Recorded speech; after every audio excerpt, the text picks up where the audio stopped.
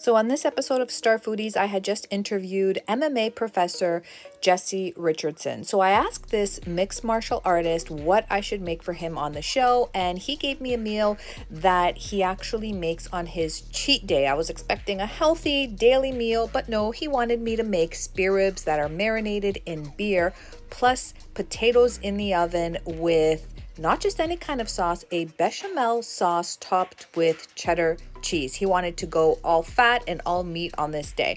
So I wanted to tell everybody a little bit about bechamel sauce in case you're not familiar with it. It is pretty simple. It uses all-purpose flour, milk, and butter. It is very different from Alfredo sauce because Alfredo sauce uses a very heavy cream, butter, garlic, fresh parsley, and then they add Parmesan cheese in the sauce. But instead here, I did a layer of bechamel, a layer of cheese, and went to town with this cheat day meal.